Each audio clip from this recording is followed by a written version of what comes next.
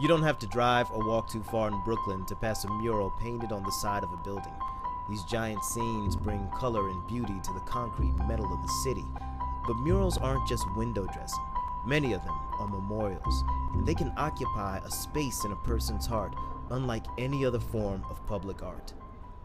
You know, you might live 10 blocks away from here, but you walk by and you say, oh, wow, Jose, I miss you. Damn, it's been so long. You know, I remember you. You know, you meant so much to us. A memorial mural is usually a large-scale painting of a loved one who's passed away, painted with bright, vibrant colors that reach out and grab your attention. Sharon's brother Jose's mural is on the side of a bodega their family used to own. Elevated about 8 feet off the ground, he looks out over the parking lot at the neighborhood he once loved so much. When my brother was ill, he knew he just had months to live. You know, I asked him what would he like, what would be his wishes, and he had 3. He said, I want you to tell everyone that I'll be watching over them. 2, I want you to always speak to my nieces about me. And 3, I don't want anyone to ever forget me. A few years ago, when blogger Sharon Quick first moved into the Brooklyn neighborhood of Bed-Stuy, she began taking long walks to become familiar with the area. On those treks, she began seeing the murals. Eventually, she started taking photos of the paintings to preserve them and used those photos to create her blog, Bed-Stuy Banana. I started making a map of them. It's a Google map. I thought it would be interesting for other people to walk around and see all the memorial murals before they disappear. This is actually kind of interesting.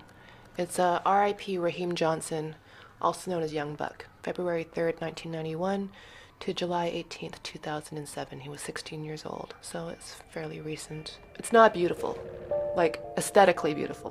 And it's clearly done by, I don't know, maybe his friend or somebody. This one, R.I.P. Matthew Brody. He was born April 15th, 1912, and he died April 15th, 1998. He was 86 years old. I like those ones interspersed with the gang ones, because I think most people, when they think, people who do know about R.I.P. murals, I think they usually think, oh, it's a gang thing. But I'd say more than half of them were not gang related at all. Well, right now we're in the Gowanus part of Brooklyn. It's a very industrial corridor between Carroll Gardens, Borum Hill, and Park Slope. Connor McGrady is an artist and staff member of Groundswell Community Mural Project, a nonprofit that teams artists with Brooklyn kids to create public art. This street in particular is a very busy industrial corridor. And the reason we chose this location to do this mural is because of the amount of traffic on this street. 28 people were killed over the space of 12 years, really, which is a very high number. In 2007, Groundswell was approached by Transportation Alternatives to help create a campaign to make drivers aware of the pedestrians in the area. Initially, they were going to paint colorful signs for attention.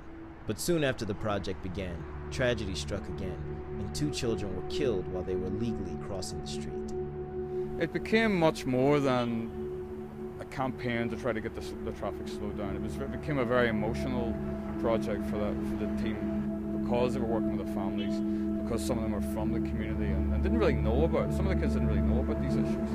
So that team of young people who are actually working on this really had a sense of that this is not just a summer project to paint on a wall. It was a really intensive, emotional message and an important social message.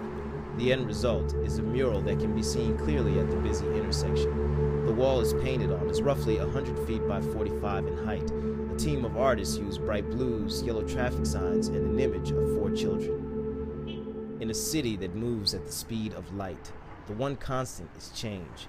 And while some of these murals have a long life, many will fade away without anyone taking notice.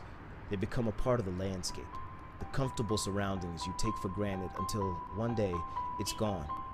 But to the people whose loved ones are represented by these paintings, it's much more than beautifying an area or graffiti on the wall. It's a reminder of life and the hope that one day they'll meet again.